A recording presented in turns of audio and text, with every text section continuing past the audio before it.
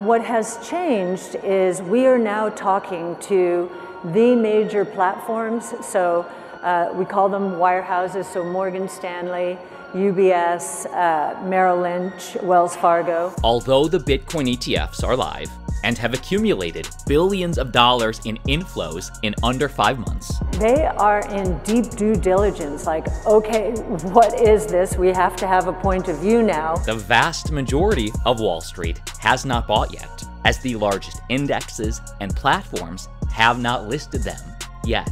They actually have an index against which they're going to be judged, and that's an ETF, right? Now Bitcoin is part of how they're going to be graded. And while the Bitcoin price has been consolidating for months, be prepared for what's next. And while no major platform has yet put any of the spot Bitcoin ETFs on its platform yet, we think that's coming. We can tell from the kinds of questions they're asking. On Altcoin Daily, you subscribe for 1 video per day, keeping you informed about crypto. And Cathie Wood at Consensus explains the heat is on. So the heat is on because this is a new asset class. Bitcoin is a new asset class. It's a monetary system to be sure, but it also represents a new asset class.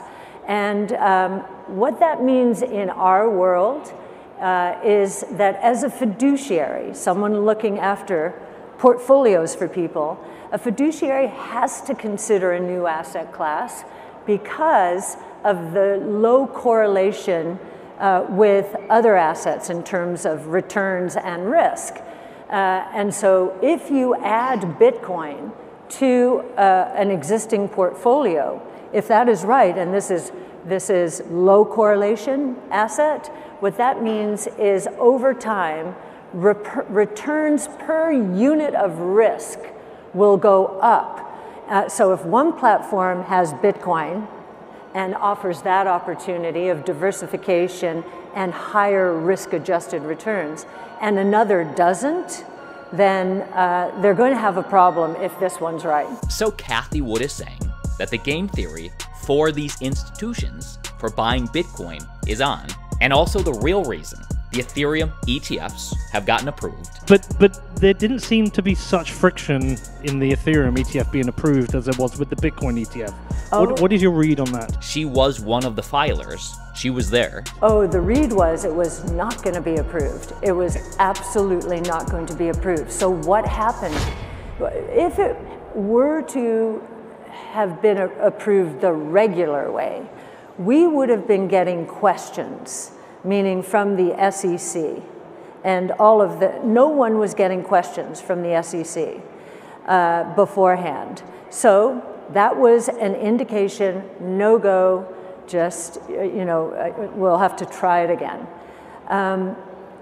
What happened in 1 week's time, and I truly believe this was one of the things that happened, is there was sentiment evolving around this Fit 21 Act in the House that, wait a minute, this thing is gaining momentum on both sides of the aisle.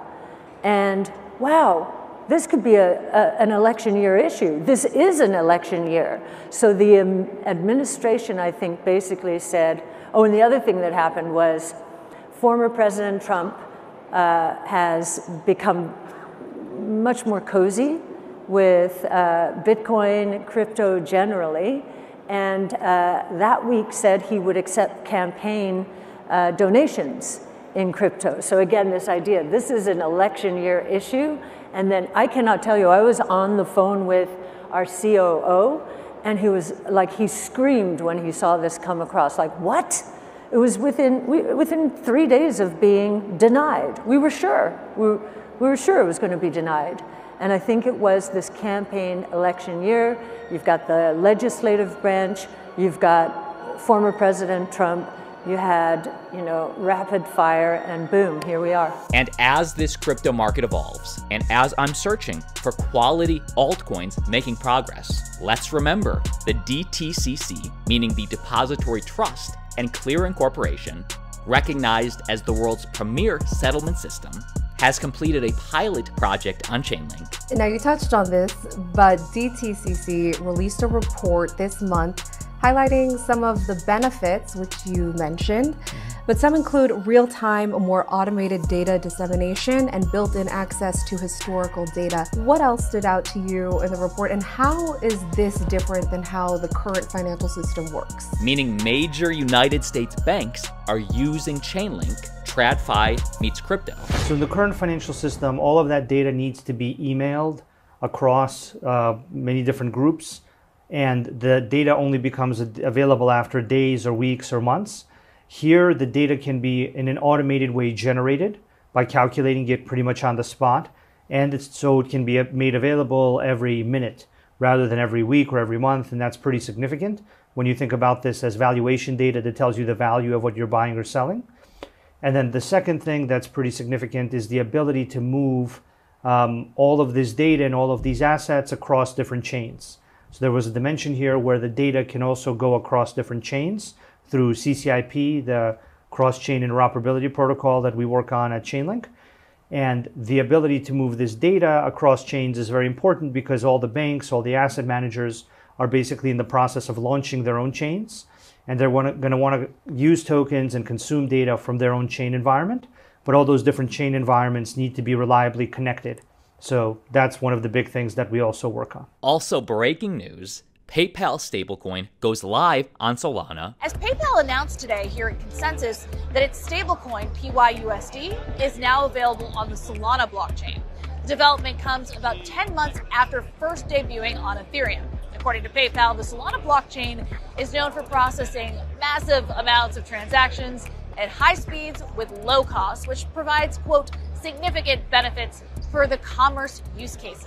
And it's interesting, they didn't choose an ETH layer 2, they chose Solana. And hugely bullish news for customers, Gemini users will be made whole. Announced today that it will return nearly $2.2 billion to customers of the crypto exchange's defunct crypto lending program. That's after their funds in the Earn program were paused. Withdrawals were paused back in November of 2022. Now, the Earn program paused withdrawals in November 2022, and customers had their funds locked up ever since. In an email to customers today, the company, which is owned by twins Cameron and Tyler Winklevoss, said that about 97% of the digital assets owed to users by Genesis, Gemini's lending partner in all of this, as of the suspension date, are now available in their Gemini accounts. This comes after Gemini's previous announcement that it had reached a settlement with Genesis and other creditors in the Genesis bankruptcy, which will result in all Earn users receiving 100% of their digital assets back in kind.